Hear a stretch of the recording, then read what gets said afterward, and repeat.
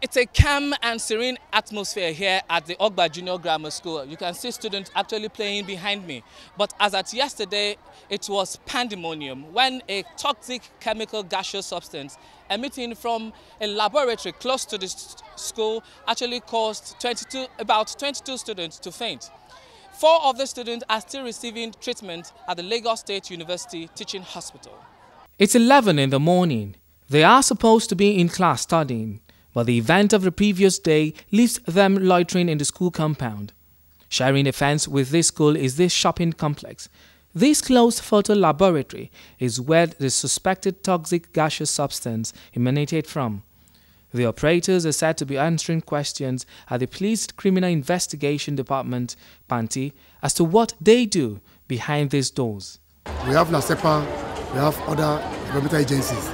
Now, before you can even start any project or any business, you must seek permission, even though from the local government, to find out that whatever you want to do is not injurious to the people around you.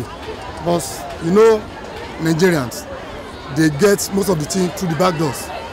If not, nobody, no government agencies can give an approval for such place for them to be using it for that what they're using for. At the Lagos State University Teaching Hospital, where about 5 children are receiving treatment, this woman narrated what happened to a 15-year-old JSS1 student.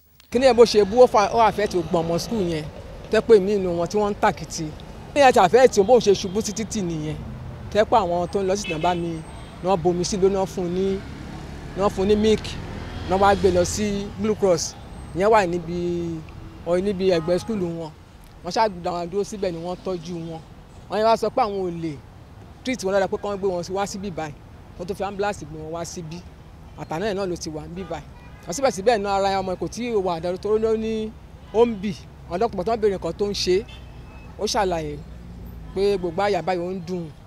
According to one of the doctors treating this student, their blood sample have been taken to the path care in order to determine what the toxic gaseous substance is. He, however, maintained that they are stable and responding to treatment. This incident, according to environmental experts, raises vital questions as to the role of government agencies' ability to regularly monitor, inspect, and sanction errant violators of environmental laws. Joshua Mrakinyo, STV News.